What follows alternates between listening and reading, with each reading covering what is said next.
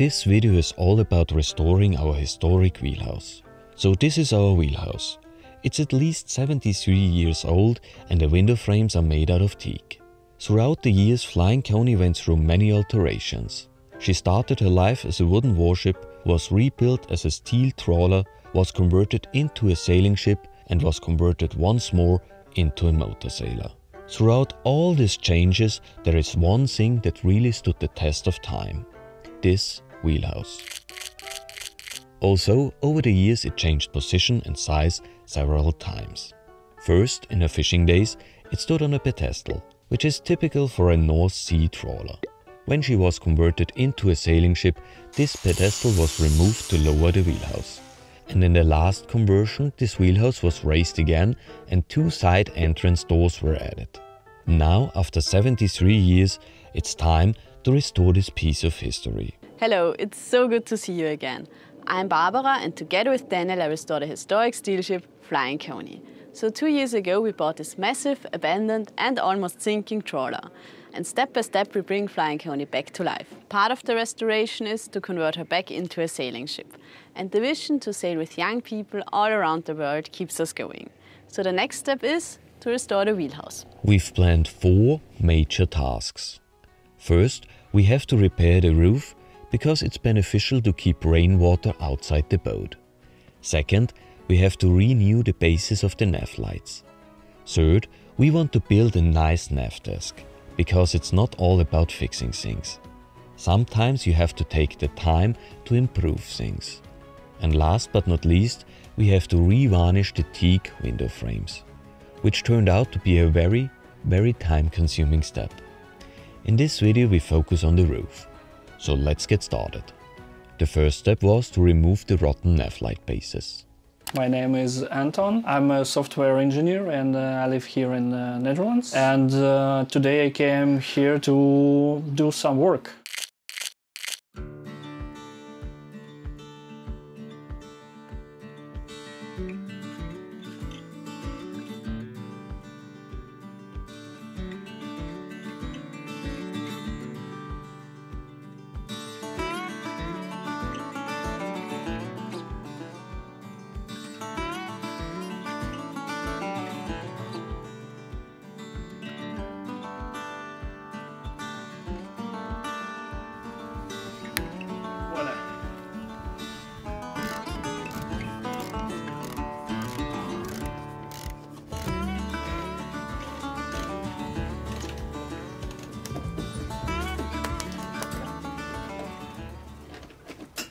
Yep, okay. Not pulling hard, it's almost loose now. Yep.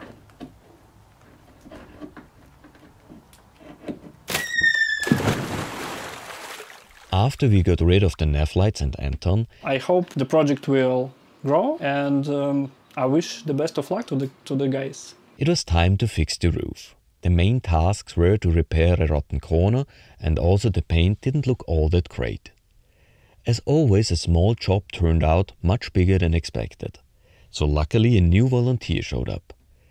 This time a professional shipwright. Well, I'm Harald Keul and I'm a shipwright. I run my own woodworking company. I'm self-employed.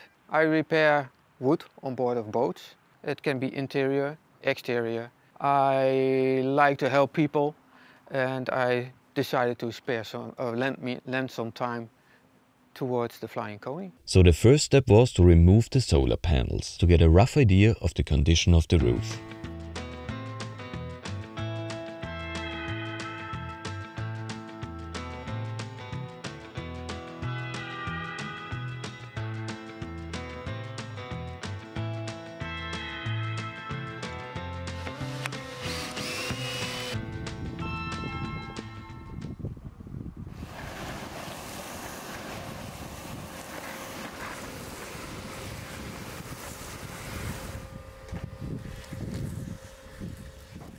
And what we found wasn't all that great.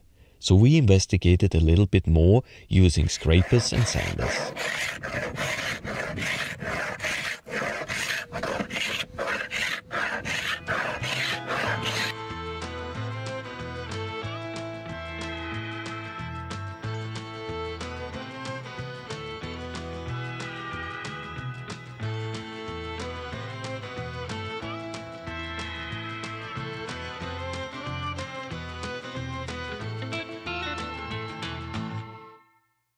I just love this shot.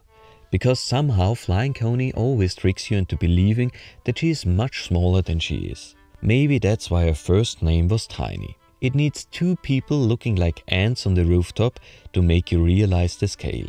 Anyway, back to topic. So after all that scraping and scrubbing and sanding, what we found wasn't all that great either. The marine ply of the roof was rotten on several spots, and we had to fix that. So it was time for a lunch break to talk about possible solutions.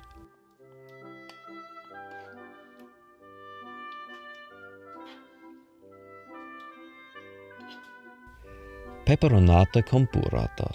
Molto bene. So there are some rotten patches in the roof. We're gonna sheet it over so it lasts for a few more years. So we went into the cargo hold to look for some leftover marine ply from the interior and found a promising sheet for patching. And as we had it dry fitted on the roof, it started to shrink, and it was clear we need a few more. Luckily, we had a few more, so we started patching.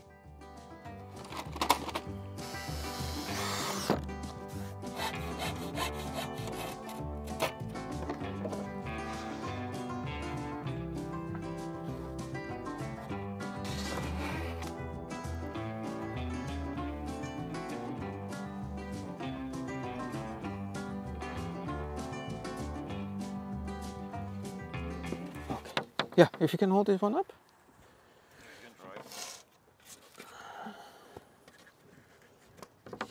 Oh, that's great.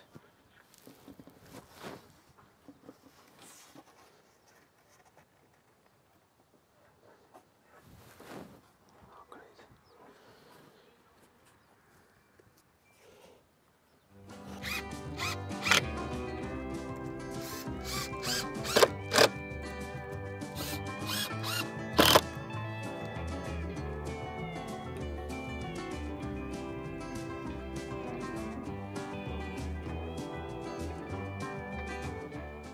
While we were patching the roof, Barbara started scraping off the old varnish from the wheelhouse. We are not sure if we can re-varnish it before this winter, but it's better for the teak wood to have no varnish at all than having flaking off varnish where water and moisture get trapped behind it.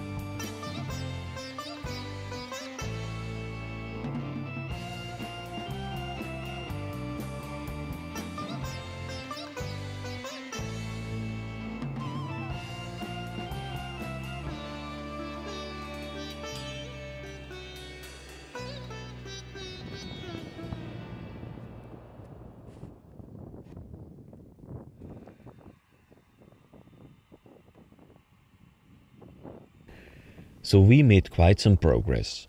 However, it's all about the details. We wanted to minimize places where water could stand, and therefore we also needed to cover the area next to the chimney. So Harold made a template for this tricky bit.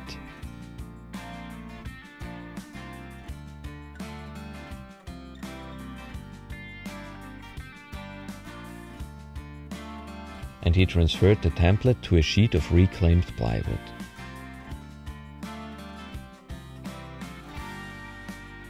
Then he cut it with the track saw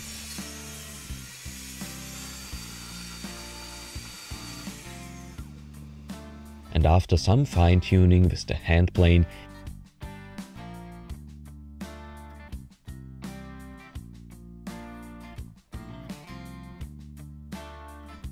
it fitted perfectly and was permanently mounted.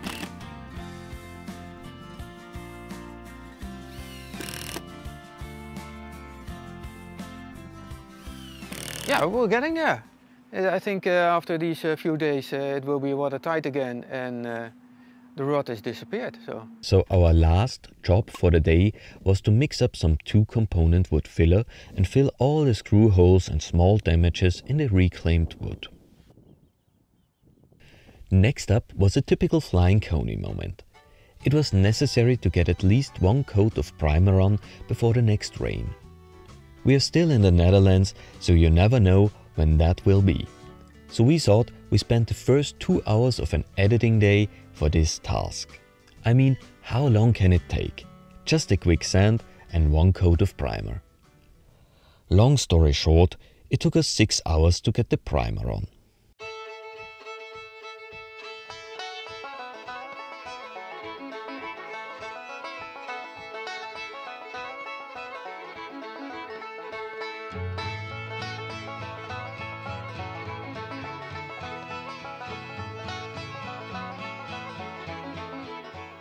The next roof-related problem was this rotten corner. So the first step was assessment. And after we had a good idea how far the wood was affected, it was time to make the first cut.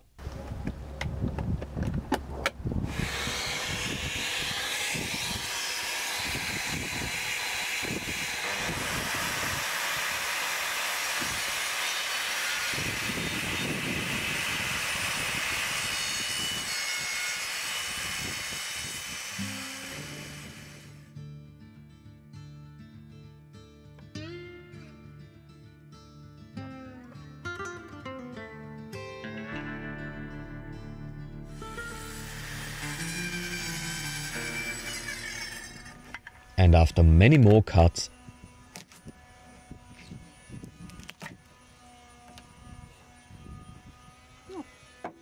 Nice.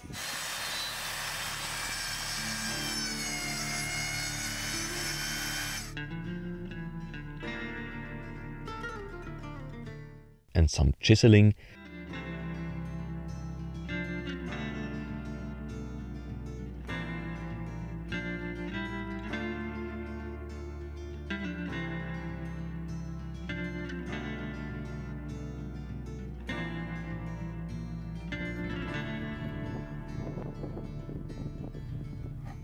we found even more rot. Just firm. Like the plywood itself on the roof also. This is good. This is saturated with moisture, but the rooftop is wet. So we need to dry it off. You want to replace that one? Yeah.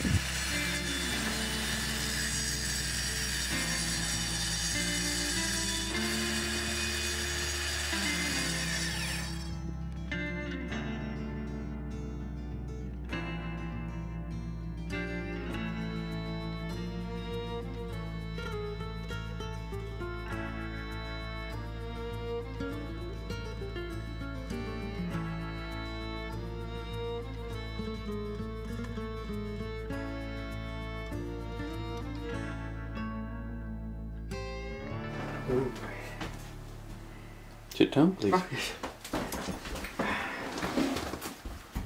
We have cheese, we have guacamole. After the delicious lunch, it was time to get back to work. To repair the corner, Harold brought a rough sawn Iroko board and also his thickness planer to get the board down to the right measurements. It's nice to work with wood. You have raw lumber and you mill it down and you make something nice of it. That's what I like.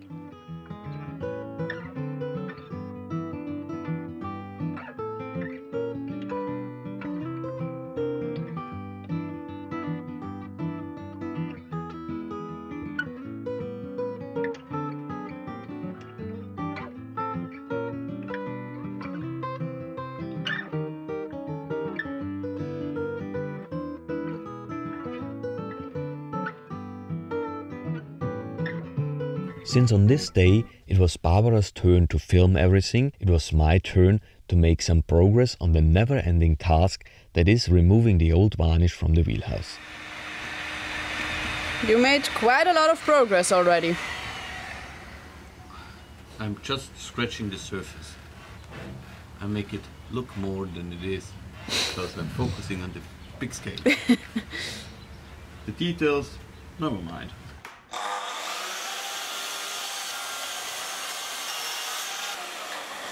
The next step was to get the nice Iroko board mounted on the roof. Just gonna drill some holes and then just temporarily fasten it.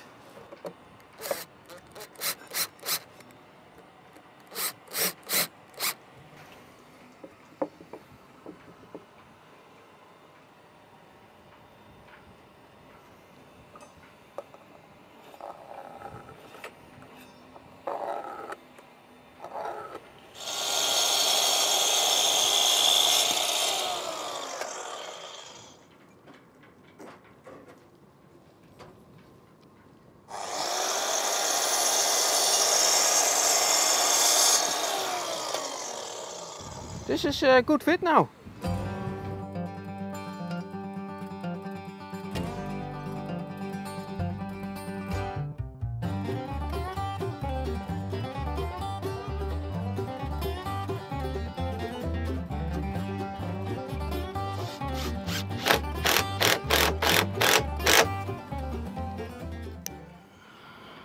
Still long enough. Still long enough, so that's fine.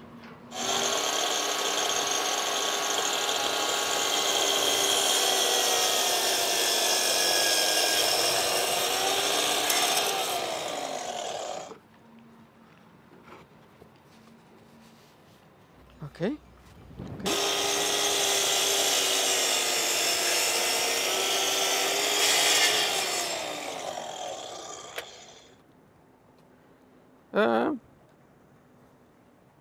Fit? Yeah, it does fit. Perfect.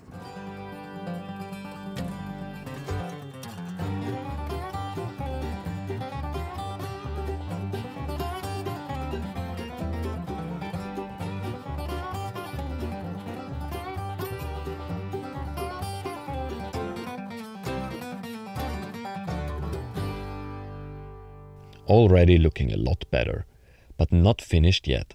And while we wait for the glue to dry, back to the never-ending task of removing the old varnish. We are lucky that 73 years back in time, someone invested in a teak wheelhouse. Because after we removed all the varnish, we found absolutely no rot at all. And if you look at the rest of the ship, that really means something. So for us, maintaining and preserving the historic wheelhouse is quite important. More than the engine or the interior, it's a big part of Flying Coney's identity. Having said that, it's quite a lot of work with a heat gun and a putty knife to get the old varnish off.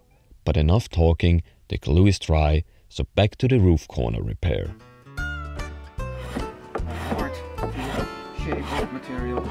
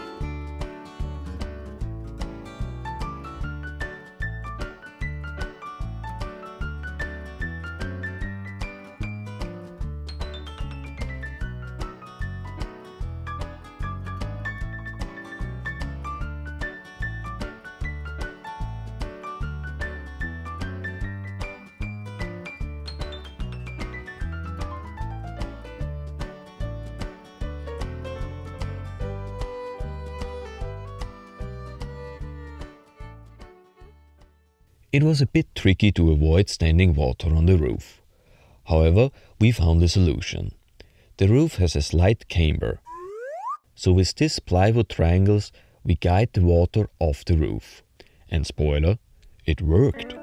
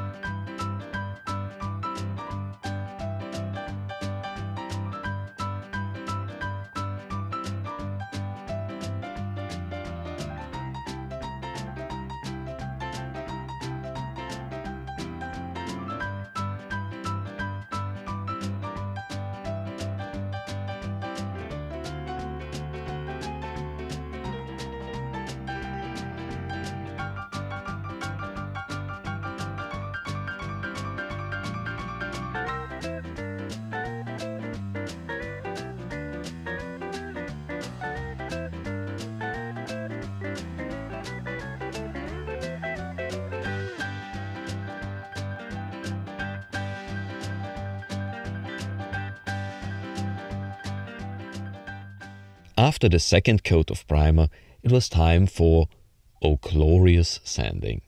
Our sander is the Bosch Professional GET 150 Turbo, which is a great sander and the same that Mats from Sail Life uses. But even with such a beast of a sander, it takes quite a while to get the job done.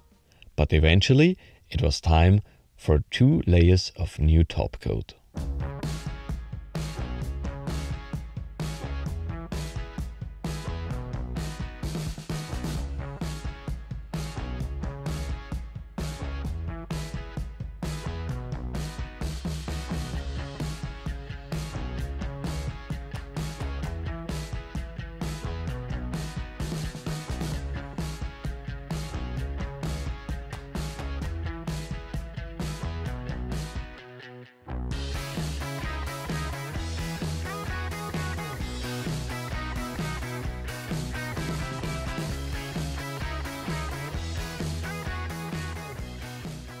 Wow, that's amazing. The roof is done now and it feels so great to have a leak and rot-free roof that should be good for the next years. However, there's still a lot more work to come. So join us next time when we restore the enough flat bases, build a new chart table and continue the never-ending task of renewing the old varnish on our wheelhouse. Thank you so much for watching and see you next time.